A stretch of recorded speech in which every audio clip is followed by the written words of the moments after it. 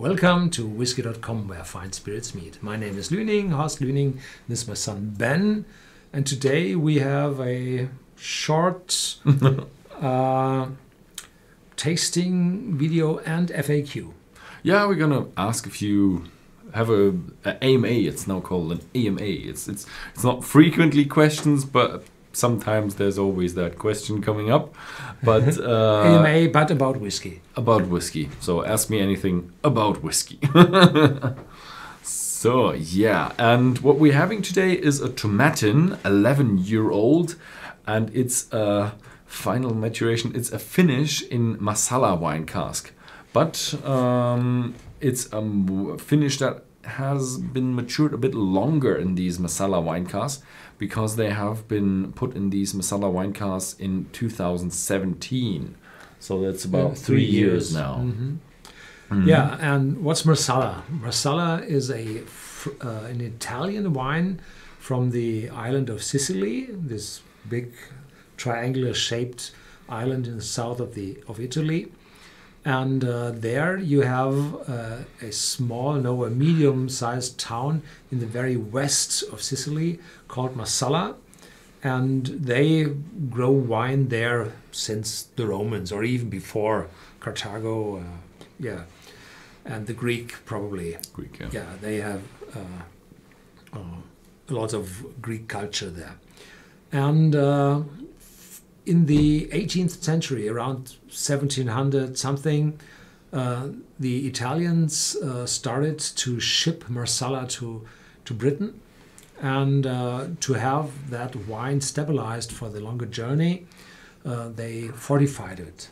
So they took the wine, distilled it to high proof, and then added this spirit to the wine until it had about 20% and did not went bad over a hot summer travel in a slow sail ship to Britain. And today the better Marsala wines aren't fortified. They have a normal alcoholic volume. With normal, that's like 14% or something like that. Yes. Mm-hmm. And there are still fortified wines from Marsala, but they are not that present in the market. No. So, and these wines are comparable to sherry and port. Mm-hmm. Yeah. So we have, and why Tomatin? Well, Tomatin is a distillery owned by a Japanese company, and it had been the largest malt whiskey distillery in Scotland. So really a big one, and they had 24 pot stills, each with the size of 16,000 liters, I think. So Whoa. They were big. They were massive. An awful lot.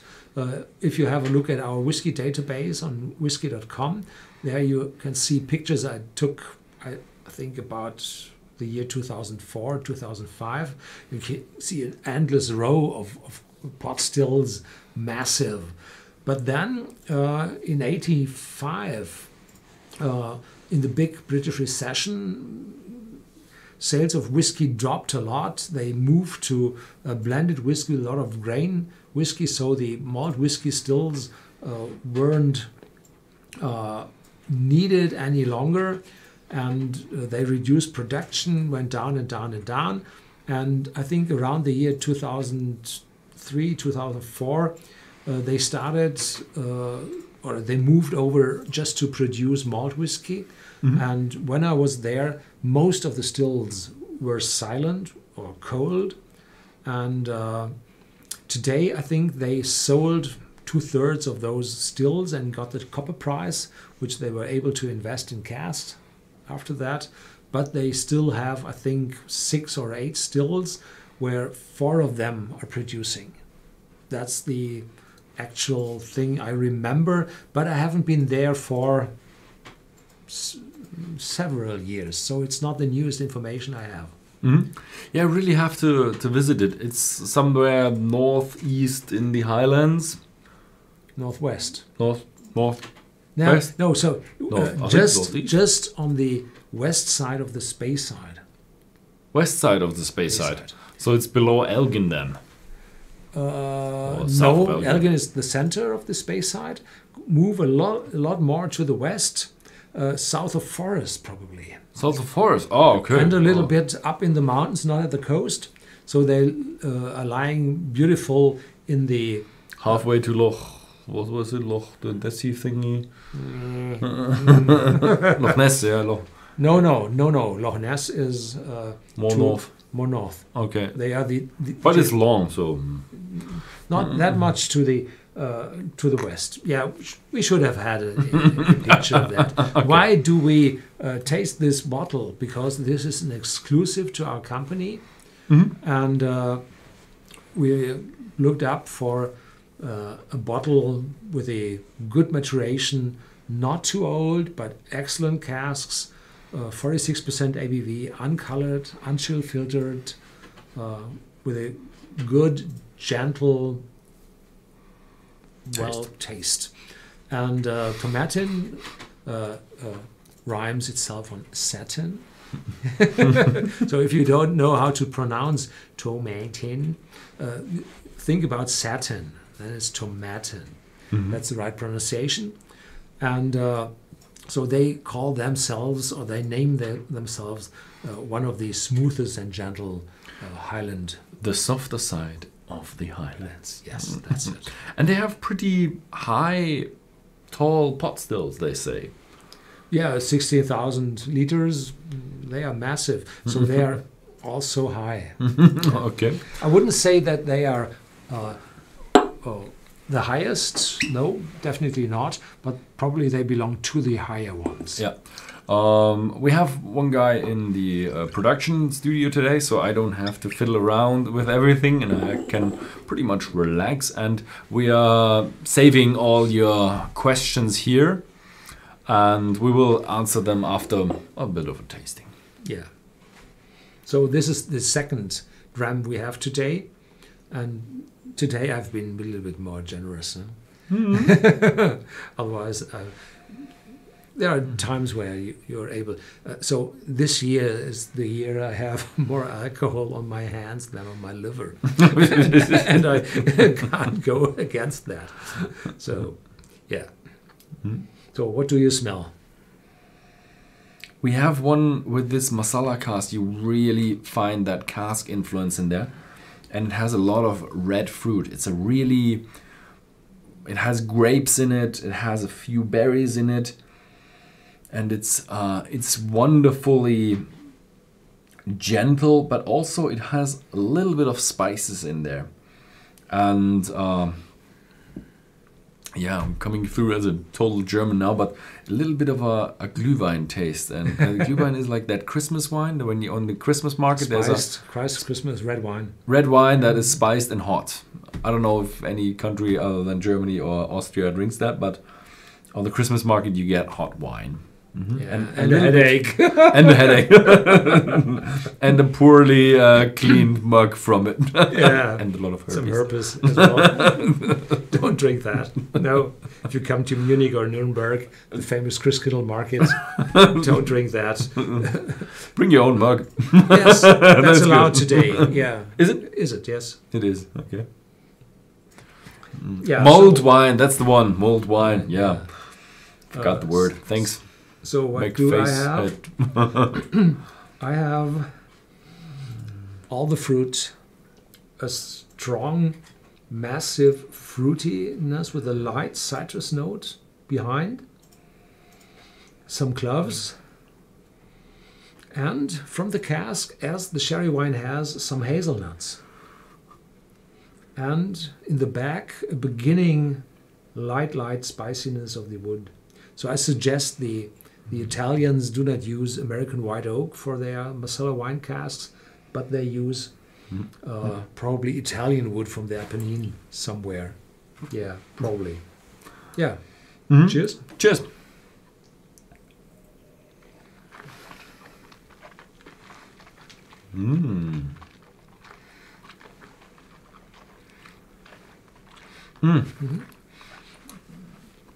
It's said that Tomatin has a bit of a distillery character of nuttiness, Not quite sure if it's that distillery character of nuttiness, but it definitely has a bit of nuttiness in it, maybe from the cask, maybe from the wine, but it has a lovely wine flavor. So it's, grapes, a bit of berries in there as well.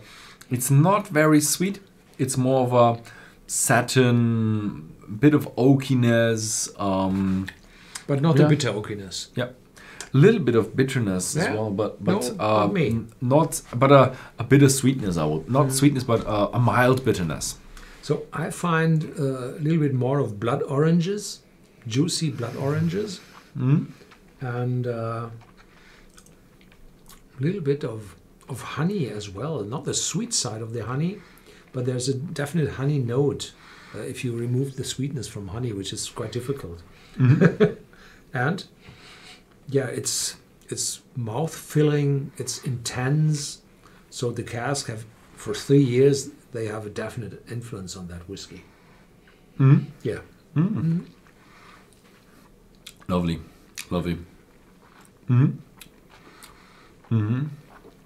And what I already know, because you can see that there was a bit about double in the about half of that what's empty now as we drank in the German take, and you half of that never. It was like this before, and then So, but we had a few drams already. And what I love about this is not adding up to the bitterness. So it's not ending up as a really oaky one. No. There are some of the whiskies that are really, really oaky. And it's nice. I think the 3 years of that Marsala finish just gives the right oakiness to it. Yeah. And I suggest, or I think that before it had been a refill cask, something. So I do not have that intense vanilla taste in it. So the fruity and cask probably is bigger. It's probably a refill cask that didn't have much influence, and then they just kicked it up another notch with the Marsala cask. Yeah, for 3 years, because 6 months wouldn't have been enough. Yeah. What do you think about French whiskey from Jonathan Grayal? So I have an experience with French whiskies, but not really the French ones, but from Brittany. So they are related to Great Britain up there in Brittany. And they produce quite an interesting whiskey, which is, well, comparable to a Scotch one, but they have some different notes in it, most coming from the French Limousin casks. That's the Warenheng, the Armorique. Yeah, Armorique. Armorique is the brand, and the distillery calls Warenhem. I think I've tried them as well. Not quite good, but French wine, French whiskies are not really famous, or there are not that many of them on the market. And there are probably a lot of small ones, and there will be a lot of variation between the qualities within the market. I suggest, or I guess, just like the German ones, there are a few good ones, but a lot of there is a French whiskey from Corsica, Cors, from the island, and it's made of buckwheat. Okay. And there are casks allowed in France which are not from oak. So I don't know how it's called. Castagne, what's the English word of it? Chestnut. Chestnut, yes, that's it. Yeah. Chestnut, so chestnut casks, so there are different ones in France. Yeah. What is your Konstantinos Gavrilidis? What is your favorite PX cask whiskey?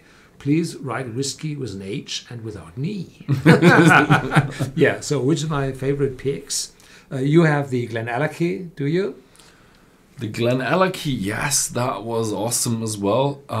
Wasn't there one? I like the Lagavulin PX finish. No, the Distillers that's Edition. the Kalila. But I would also say the Lagavulin PX. And there's a second one, which is a mixture of Oloroso and Pedro Jimenez. And that's the Glendronach Parliament 21 years old, which is excellent. And these pigs, you know what this pig stands for? Pedro Jimenez The real name is Peter Siemens. Peter Siemens. But they are Peter is Peter and Siemens is the Pedro. electric. Pedro, yeah. And Siemens is the electric company. No, they are not Yeah, they're not related. related. It was in the 18th century when this Peter Siemens came to Pedro Siemens. Siemens. Yeah. Pedro Siemens. That's a wonderful story. I think he was also a doctor. All the spirits in the world that are famous were made by some doctors. Like, I'm gonna do medicine, and also I'm gonna drink it. It's good for me and will be good for you. Yeah. We have someone who gave us $5 Canadian. Oh, But I Luke don't think he St. Louis. didn't leave a message. Oh, thank you very much. then there is Zurab Saxena. What is your favorite whiskey? Please, without an E, it's the English. Yeah, whiskey of all time. And A why? whiskey. Whiskey. He asked for a whiskey of all time. And unfortunately, whiskey is a journey. You move from one whiskey to another, and you have a favorite from time to time, and that changes. Of all time, it's hard to pick favorites. It's really hard. It's really hard to pick favorites. So I think I had a whiskey, a video with my most famous whiskeys. I like most, but they changed already a little bit. So what I find extremely well was Johnny Walker blended whiskey King George V. Extremely expensive and extremely good. But that it's not a single malt, which is, selected from the best casks, but that is artisanal craftsmanship where you put casks together and create something. So for me, I'm not quite sure. Maybe Lagavulin 16, just because I began with it in such an iconic whiskey and it's such a great whiskey. Whiskey. I think the one sitting there in the cupboard. The Elijah Craig. Elijah Craig, 18 years. Is awesome as well. Yes. I would have said George Dickel, but this is the only whiskey distillery over in the States that says whiskey. Because no, Maker's Mark is the second one. do they have as well? Yeah. Okay, second one. Yeah, they only have a few ones that go whiskey. But yeah, it's a really hard whiskey question to answer. Are they really?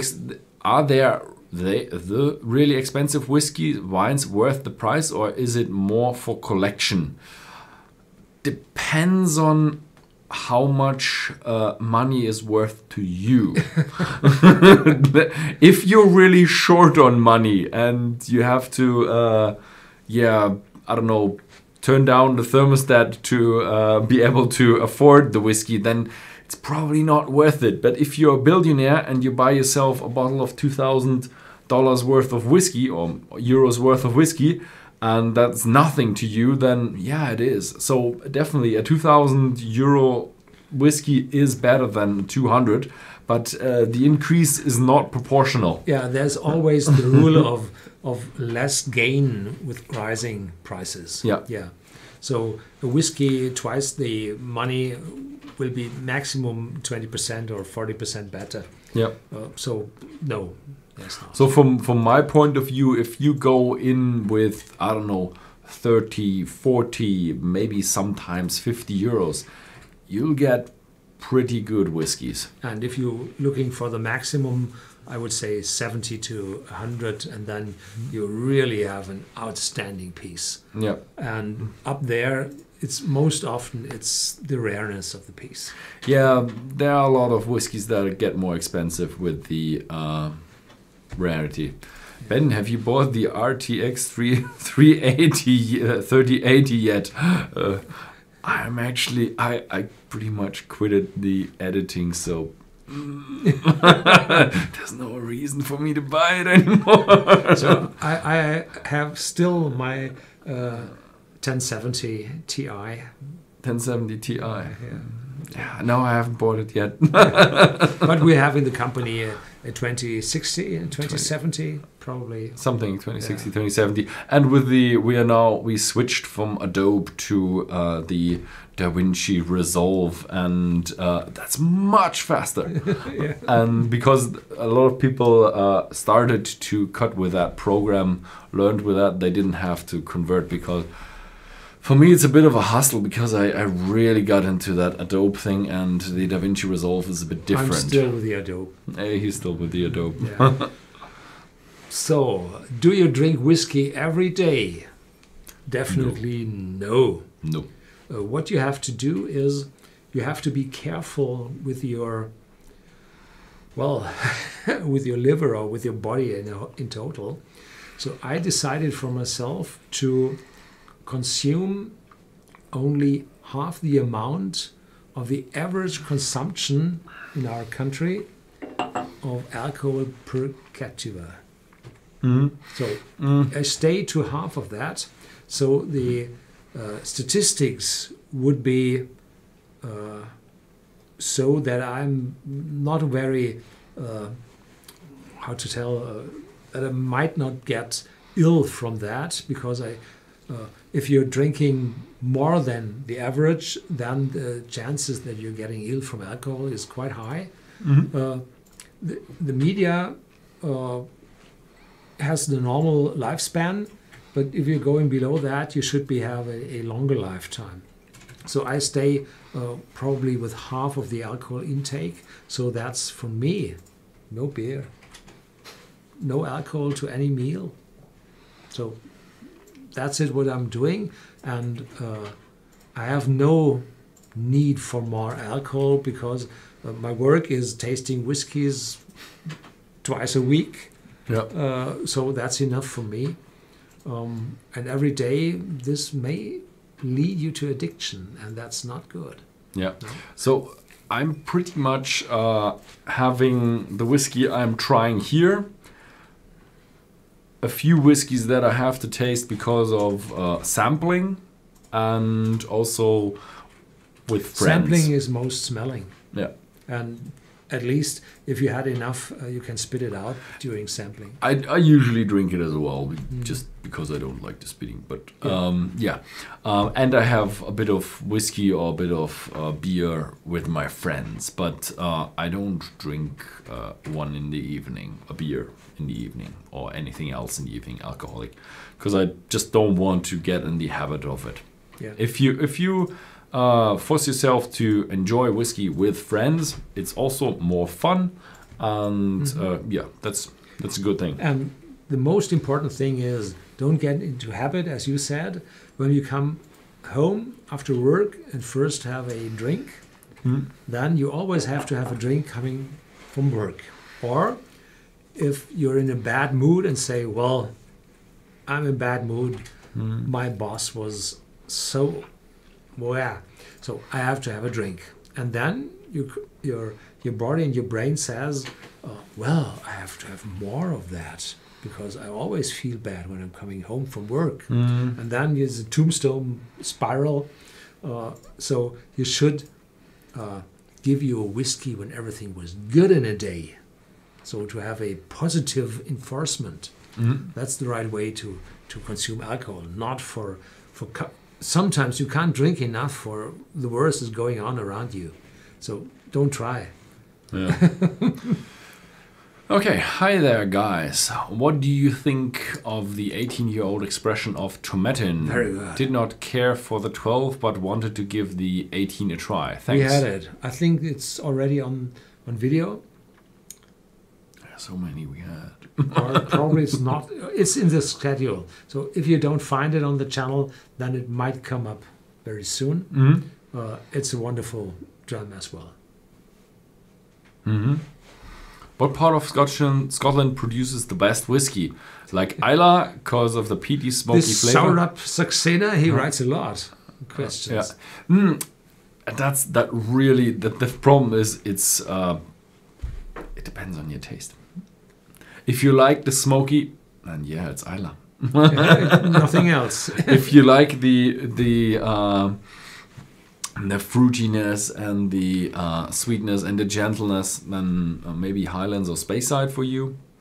And yeah, so the different regions have different styles, but there are always outliers. There are a few non-smoky whiskies on the Isle of Islay, and there are a few smoky ones in the Highlands as well. And how many distilleries have you traveled in Scotland, and which one did you like the most? So I had in total 185 distilleries worldwide. Mm-hmm. And in Scotland, probably 110 with the old gone, mothballed, or where only remnants are left over. And which I like most? Well, the ones who let me in. So there are a lot of I like. Mm-hmm. Yeah. I'm not quite sure how many distilleries I've been to yet. I've counted 50? No, more. Yeah, you have all those Japan and I had India 8 in Islay. I had 18 in America. I had 11 in Japan, and I would say about 50 in Scotland now, and about 3 in Ireland. Depends on how you define visiting a distillery. If I take all the distilleries, I just parked with Horst at the street, and then we took a bit of a drone footage and a few photos, then I would probably go over 120 or 140 now. But if I go in, see all the processes, take an interview, make a whole video about it, then I would say at 80 or something like that. I've been pretty busy. Yeah, I like that because I do not have to travel that much.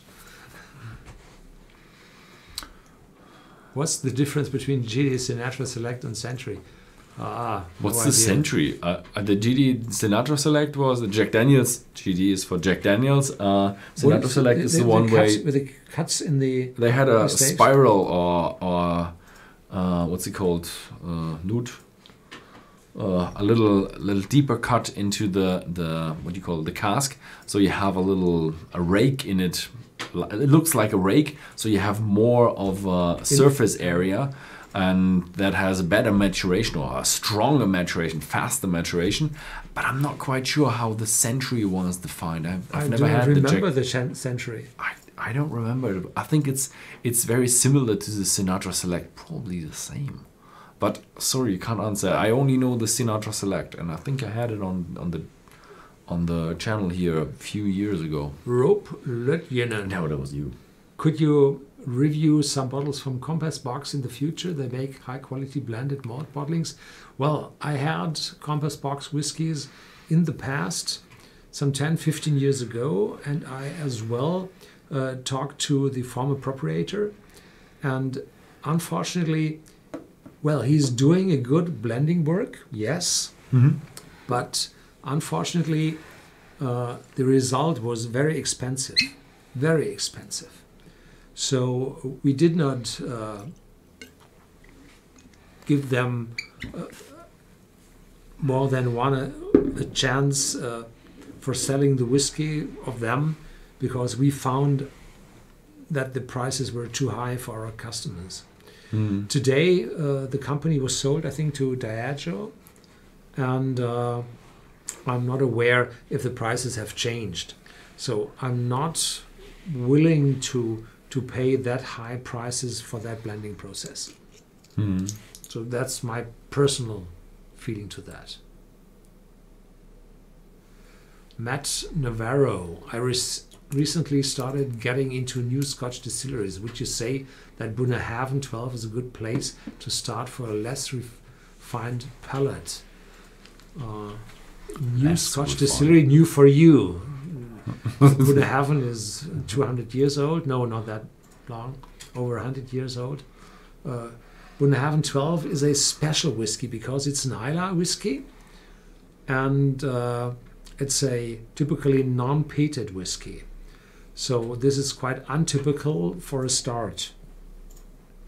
I think the 12-year-old with a 46.3 ABV is a excellent whiskey. Very strong, massive, but it's not a start where I would say well, that's a whiskey where you can build on and compare to others. No, this whiskey is different to others. Yeah. Pure Sense UK 35 or something like that. Horst and Ben, what do you think about people who refuse to drink NAS whiskies? Is there, as there is no age statement, I think they're missing out on some real gems by being so stubborn. Yes, it's a bit of a stubbornness. I have to say, if you don't write an age statement onto the bottle, it's missing out. There's a bottle over there, the new Artbeck Wee Beastie. It's a 5-year-old, and It's not an ass. it's not an ass, and people reacted pretty good to it.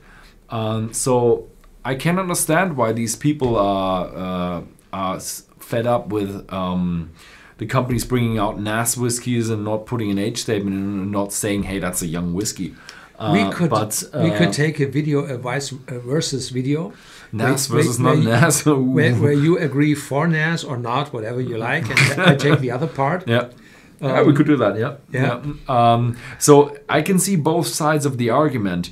From a selfish point of view, I also wouldn't be so stubborn because I want to have these gems. Yes. So I totally agree with you. From a selfish point of view, if some people refuse to do it, so be it.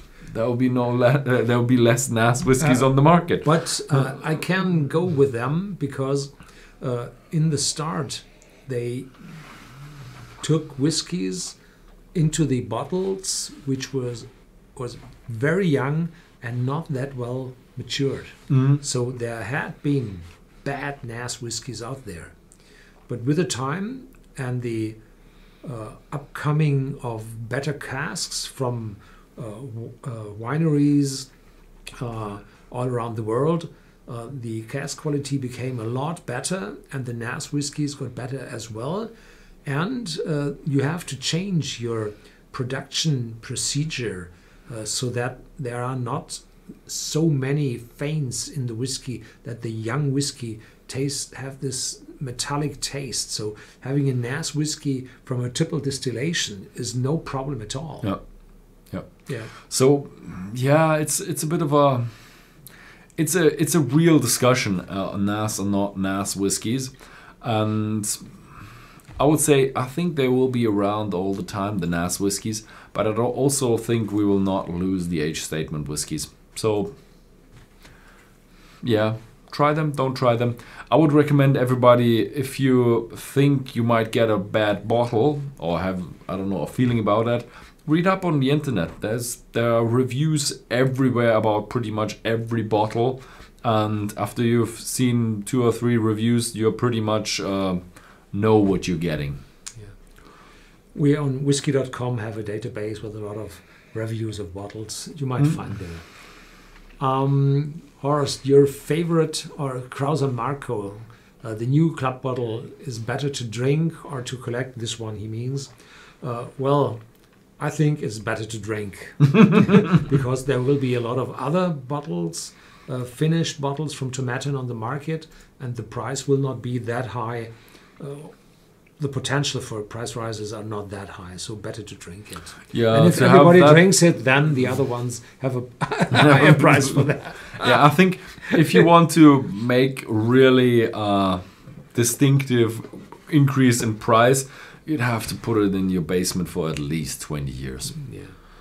So, Mike FX, Horst, your favorite between Glendronach 18 and 21? Well, that's a definite problem. I decided myself between the 15-year-old and the 18-year-old, and I decided for the 18-year-old because it's so smooth. And the 21-year-old is even smoother, but has a lot of more cask influence than the 18-year-old. So I like the 21-year-old very, very much, and I can't decide which of those two is better. So if you have to look a little bit after your money, then the 18-year-old is really good, and the 21-year-old is different, but as well very good. Mm-hmm. Has Horst tried the old Granary grain whiskey yet? No. No, it's still... I think it's within reach of you.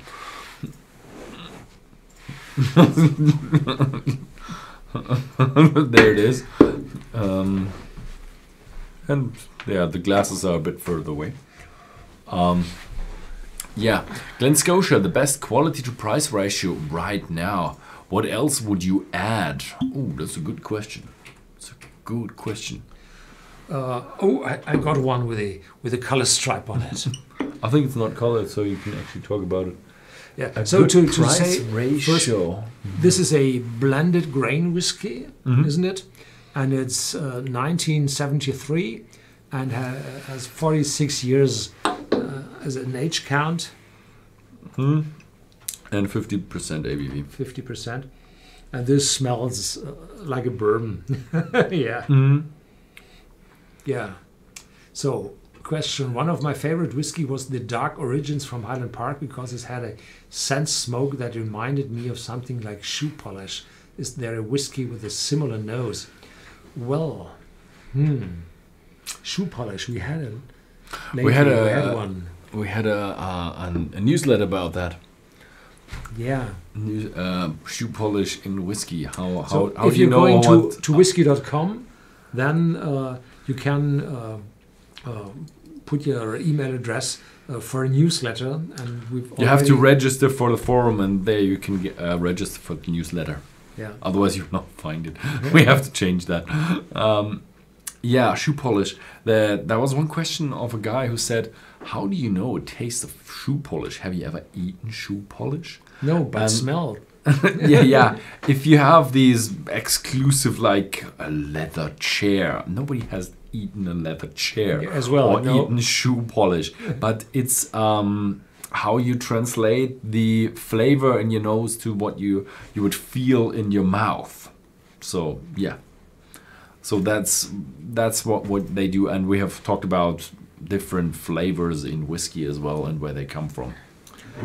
So this one is from... I'm really unable to answer the Glen Scotia one right now, but I had tons of good whiskeys that I recommended for quality ratio to price, but I can't think of the top of my head for one right now. Sorry. So this is from Meadowside Blending. Yeah, the cool thing is what I just saw right now, that this is a grain whiskey and it's from Maltman. I just seen that right now. It has Maltman cast into the glass in the back. This is a grain whiskey from Maltman.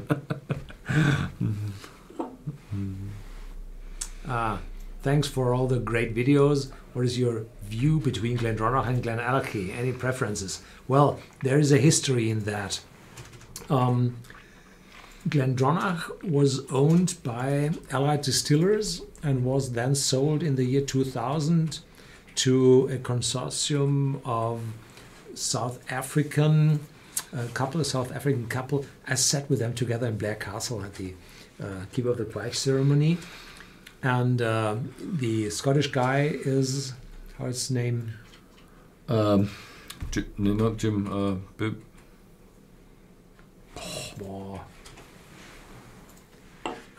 Billy Walker. Billy Walker, that's it. Alexander Walker is his son, right? It's on that Glenallachie, I've just read it. Yeah. So Billy Walker, and he sat at our table as well.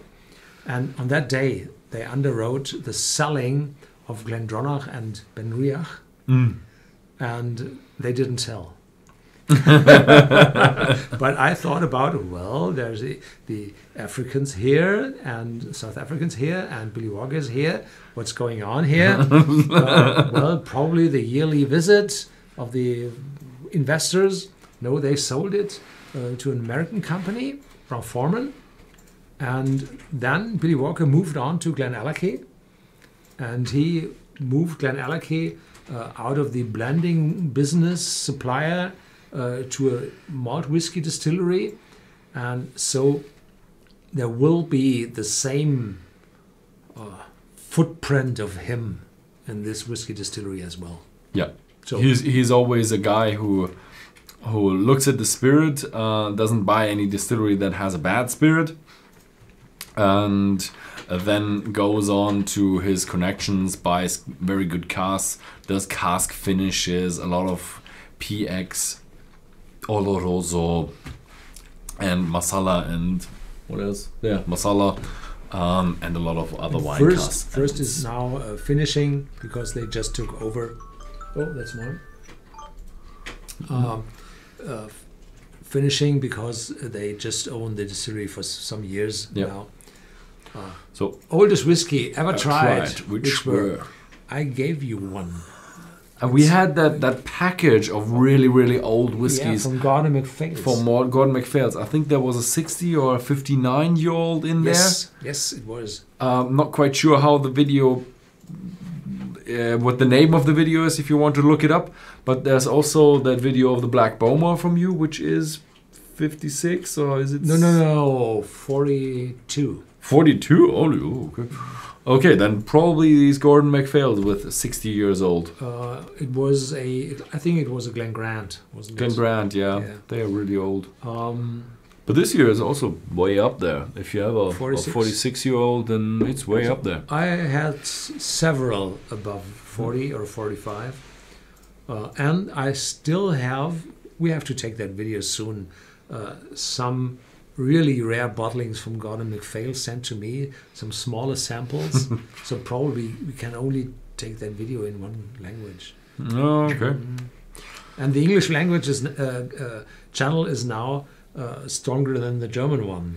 Yes, in terms of view, it's sometimes lagging a bit, but in terms of subscribers, we are actually going towards the 100,000 subscribers, and we'll probably get a silver play button. You already have one silver play button. I have one on my German not whiskey channel. Yeah, but I have not had a silver play button yet, but I'm working hard on that. So what I'm proud in this channel is I'm really proud of the distillery videos, because they're becoming really good in quality, and they are nobody does that really. There's some distillery videos, but there's not a really good collection of distillery videos. So I'm definitely a malt whiskey man. This grain. Not yours? I thought it was pretty good. Okay, Ben, will you be doing any distillery tour videos anytime soon? Yes, this year I have not done anything yet, and we had to suffer for it in the calendar. Usually we do 2 tours, and then we take the best photos from these tours and put it in the calendar, and yeah, we didn't have any this year. So I have planned a tour to 2 days or 3 days Switzerland with 2 destinations. So yeah.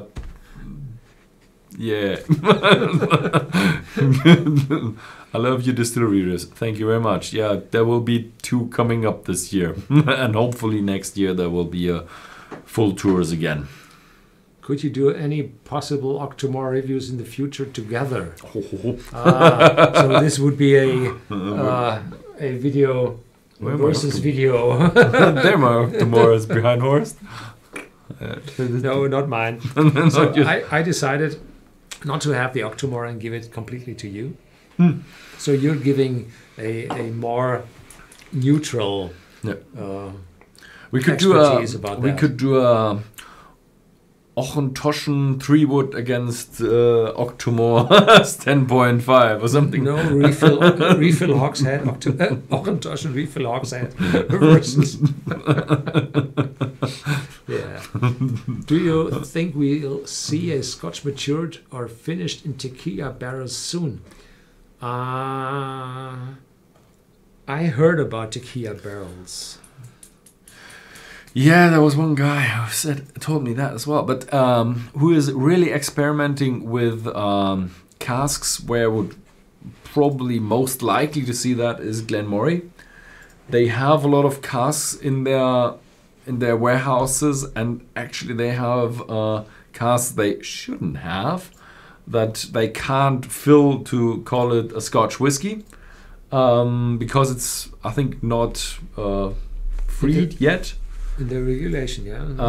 But I'm not sure if I was there before they loosened the regulation or after they loosened the regulation, because they loosened the regulation, I think, 2019.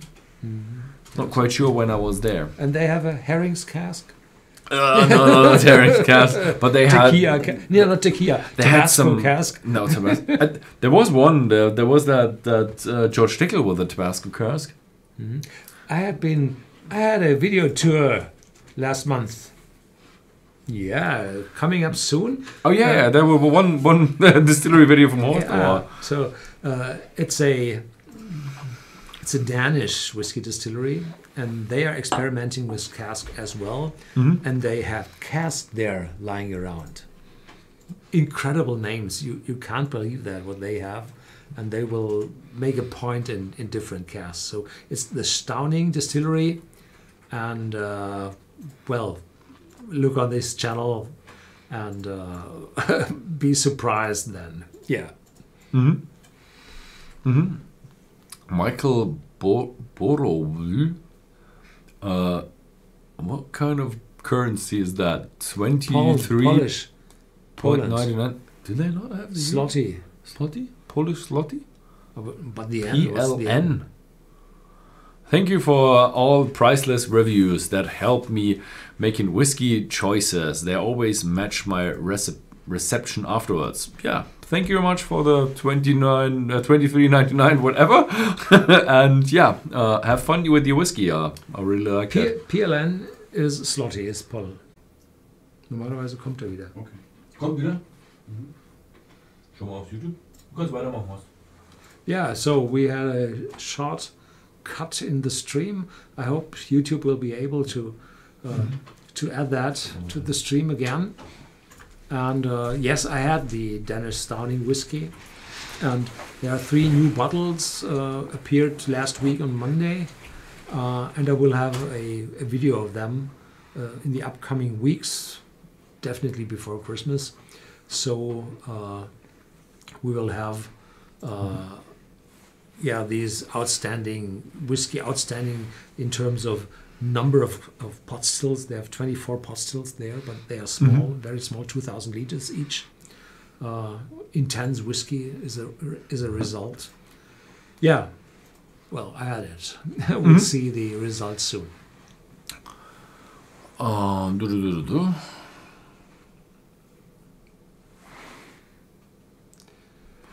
Yeah, so we're running out of time.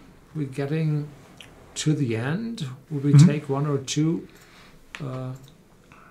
questions? Glenlivet 18 is now 40% ABV. What do you think about that? I thought that it always have been 40%. Was it 43? I don't have it here. No idea. Probably they had 43. Typically 40% is for the mass market. Yeah. And people do not honor 43%. Yeah.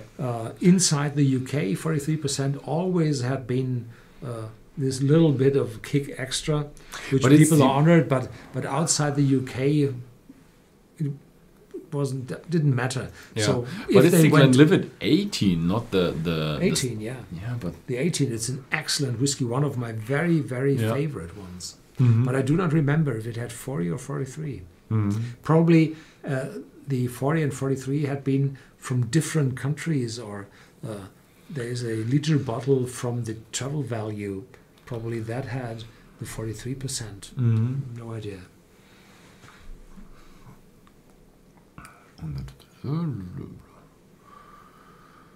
Hello, are there any really good smoky whiskies for around £20 on the market, blends or otherwise? Yes. I like the Big Pete, and I really like the Big Pete. Yes, I had one for 1999. Is that under 20?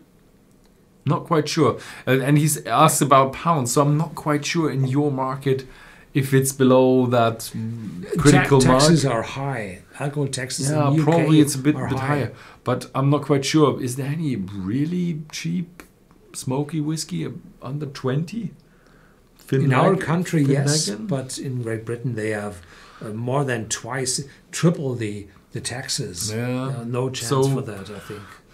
£20 is a really tough price for a good smoky whiskey. So I like the Big Pete. I had some other nice no-name Islay whiskeys, and they were also pretty good, but none that really stood out that much. So yeah, Big Pete's Beast was also not that bad.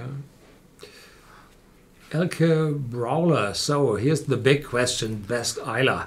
Lagavulin 60. No. Really? For me, it's Lagavulin PX. PX. Oh, okay. That's for me the best one. Yeah, it depends on if you're really into that Islay.